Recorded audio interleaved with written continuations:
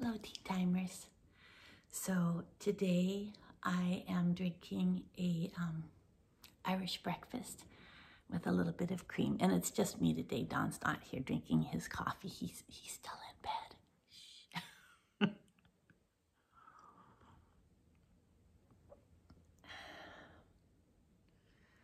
I just love that first sip of your morning tea.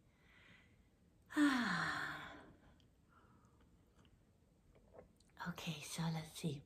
Oh, so I noticed, did you know how Cassidy is one of the tea timers, and she's opened up a Fantastic Tilly YouTube thing? I didn't know, but apparently she's already got 1,000 subscribers, so that's amazing. So congratulations to our tea timer, and it's under Fantastic Tilly if you want to go check it out. It's a YouTube thingy. Like this one. Not like this one. She has like compilations if you're like a Jennifer Tilly fan, or, you know, she does ones of us. She does ones of things that she's cut together. So it's really cool. You can check it out. Let's see. So I don't have Don reading me the questions, so I printed them out, and I was gonna put them in my little black book, and oh, the black book, it's been a while, right? Because we were going away. It's full. It's all full. So I was at the very last page here. So I just printed them out here, and then I'll have to get another book at some point. And I probably won't get to all of these, but I'll get to some. So last tea time, we talked about, I guess I must have mentioned The Big Chill, because there were several comments about The Big Chill. Colleen Crawford said, "The Big Chill is still my go-to fantastic movie, and your part was classic, LOL. Question, do you have any Kevin Kline stories? Think he's the best actor in the last 50 years. He's also been my crush for 40 years, LOL.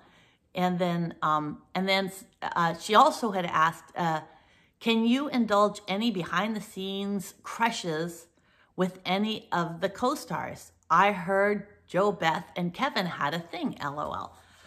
I don't know.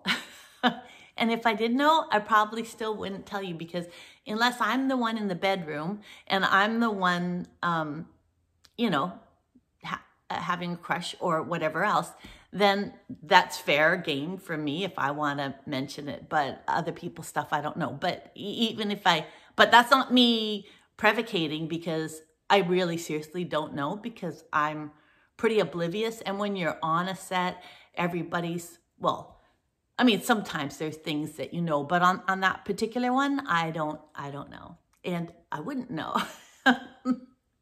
Because sometimes people can have like flirty relationships on set, but I would never want to do an F. Murray Abraham. And so that's my policy. There are ones where I know, not on Big Chill, but on other things. But even then, I know, but do I really know? Because do I really know? No, because unless you're actually one of the participants. And there are times where somebody's all swagging around and saying, yeah, like they're cock of the walk and I whatever. And they might be I whatevering about you, and it's like, no, that wasn't, not at all. Oh, I remember, well, I was going to tell a story about something, but that's not appropriate either. Let me move on.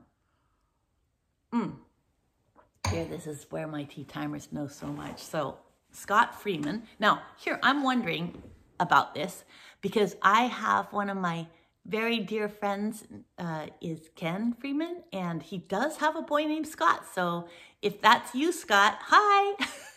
Or if you just happen to have the same name, well, that's very cool too. But anyway, here, he said, if I'm not mistaken, in The Big Chill, Larry's other son was in the funeral reception scene. That's right, there was a scene about that.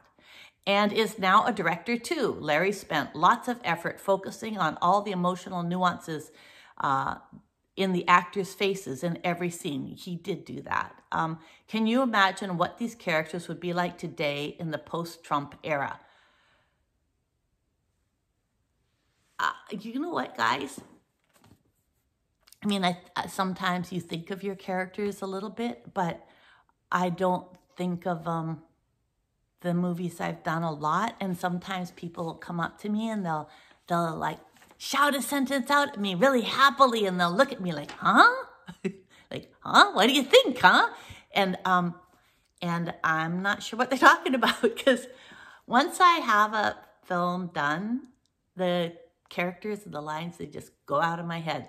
And you guys have a better idea of what they are than me. Sometimes I keep some of my characters as a part of me, in me.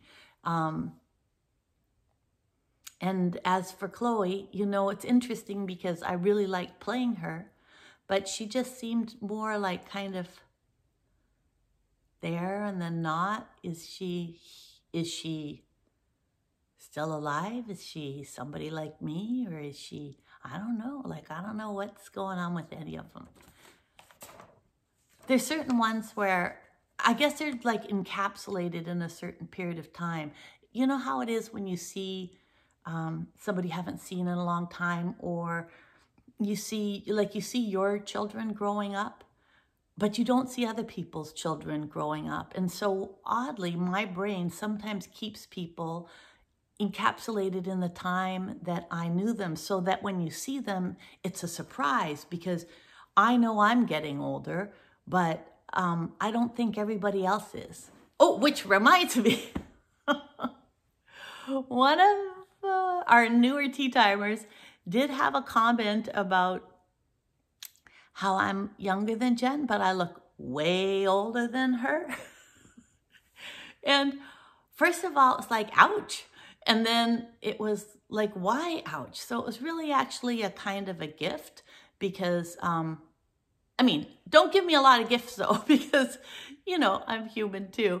But the thing is that I thought about it, and I was thinking about my life, and I was thinking about how I'm really grateful for the years I've lived. I'm really grateful to be, you know, 62. I'm really grateful for all the joys and also the worries and the challenges that are now in my hair, on my face, in my heart, on my body. You know, it's all who I am. And getting old, I thought, isn't it interesting how it's not a compliment if somebody's like, wow, you look way older than whatever, other people your age or something. But why is it not? Why is it that getting older is a negative? Why is it that it was like, oh, that kind of hurt my feelings? Why? I am so blessed to be getting older. I have so many friends and loved ones who did not get the privilege to live as long as I have. And I hope I get the privilege to see my face in the mirror age even more, and see my body get more creaks and groans, and be able to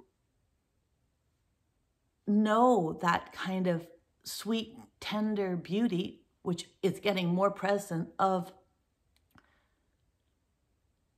There's at a time when you say, well, if I ever die, right? If I ever die. But that if is not there. I mean, it's not there for any of us. It's when I pass away. It's when I do. But it's when you get to be my age, you realize, oh, yeah, it really becomes clear that it's a when. And I hope that I get to look much, much older. I hope I get to be like so wrinkly. And for all my hair to go white, or maybe I'd lose my hair. I don't even know what the future's gonna bring. I just know that I am blessed to be the age that I am, and will continue to get older. So, you know, that's the way it goes. Okay, where was I? Oh. Okay, so, and then Robert C., who, you know, Robot C, who we all know, he knows a lot about movies. He said Larry's son Jake, you see that dyslexia going in there? Larry's son Jake is indeed a writer, producer, and director. I really liked his first two movies, Zero Effect and Orange County. I haven't seen them, but I'm really happy for his little son. And you see, like age, what I was just thinking about is when you say Larry's son, I'm like, oh, yes, so was it Larry's son that's in the bathtub with the chubby cheeks going, Jeremiah was a bullfrog? Or was it the one who's a little bit more solemn at the funeral, who's in there in his suits? Like, I still see them as that. Like, if one of them came up to me and was like, hi, I'm Larry's son, it'd be like, oh my goodness. Because I still see them in that time. More recently, he's directed the remake and its sequel of the movie Jumanji. He is also executive producer of a pair of successful TV comedies, New Girl and Fresh Off the Boat. Well, congratulations. That's very nice to hear. Okay, Jaden Leonard, would you do a live watch party of your episode on season 2 of Chucky? I wasn't thinking, it's funny you say that because I wasn't actually thinking of watching it because, you know, it's scary. But then I thought, then my sister was talking to me and she's like, Meg, you can watch it because, you know where the scary things are and you know when things are going to happen. And then you can just be like, oh, and you could go out for a thing and then you can come back and it'll be fun. So I don't know, maybe I would. But maybe I won't. So no promises. But I might. Ooh, my tea. I might actually watch it because I got to see what everybody's doing, like in bits and pieces. But it would be really nice to see it all together. Okay, let's see what else do we have here. Amy Buchas, the only good thing about this pandemic is that it isn't happening 40 years ago instead. Think about it. We would have only had phone calls and snail mail to keep in touch. Now we can do Zoom, FaceTime, emails, text. In other words, keep in near constant touch if we wish. While not ideal, it is so much better than it would have been then. We wouldn't have things like this lovely tea time to look forward to each week. Aw, it's funny. I copy these down and I print them up, but then I forget, sort of like my lines, I forget what I'm going to read, what the questions are until I do it. So I'm really glad that this has been lovely for you guys. And you're right, we do have Zoom. I did one with my boy the other day, and it was really, really nice to see his face, him and Amy. And I just, but I miss him so much.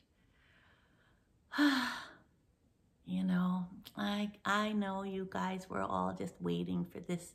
We aren't waiting. That's the difference. Okay. So when this first happened, as you could tell, the weather's changed a little bit here. I know some of you guys are still in 40-degree weather, but it's gotten nice and a little bit cooler here. We had a little bit of rain.